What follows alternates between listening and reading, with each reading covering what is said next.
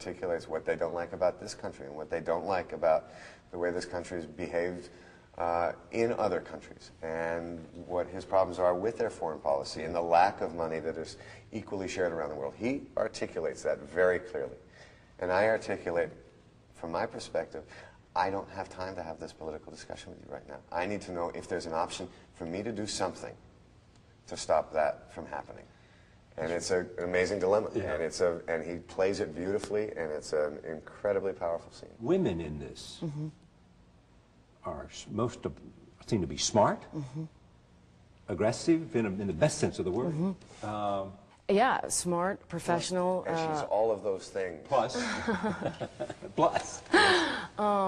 Strong. I mean, these are interesting women to play on this. Oh, it's terrific. A lot of good roles for. Yeah, which also is very rare to find. I mean, and also I think really strong and yet also vulnerable and also flawed.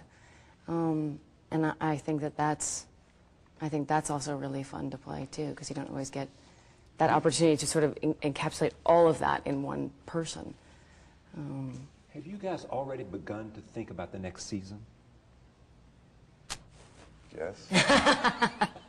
yeah, we have. In fact, one of the things that we learned really through making this year was that this year is going to feed very strongly into next year.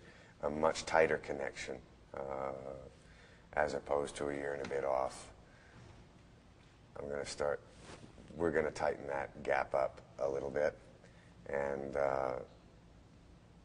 And so the writers are actually more ahead for next season than at any other stage in the making of this show.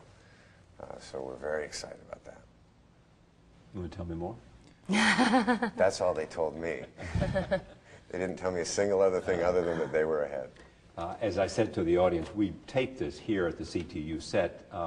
This television series, as I have said to many people, Kiefer and I have had many conversations about it, has developed a life of its own, not just in the United States, but around the world. China, you mentioned, in Japan, it's where it's a big hit, and Europe, and it is even, I read somewhere, the most pirated show there is from American television.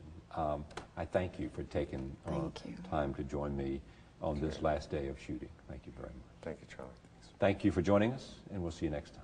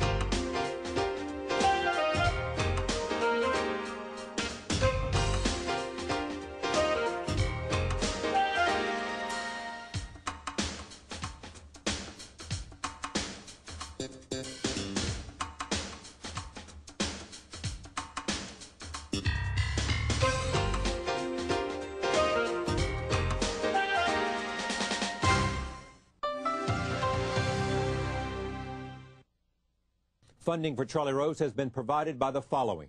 The Coca-Cola Mexico Foundation built school shelters where children from remote villages stay during the week, cutting their commute to school from 6 hours to 60 seconds, satisfying a thirst for education. The Coca-Cola Company. Charlie Rose on PBS is brought to you in part by J.P. Morgan Chase, providing financial services and solutions to more than 30 million consumers, institutions, corporations, and governments worldwide. Additional funding for Charlie Rose was also provided by these funders.